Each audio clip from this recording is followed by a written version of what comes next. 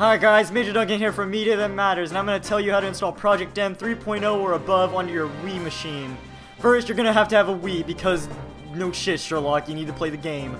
Secondly, you need a 2GB SD card. It has to be 2GB, I don't know why, it just does, don't ask, I don't know why, just do it. Lastly, download this link from the computer of projectmgame.com, because that's what you need.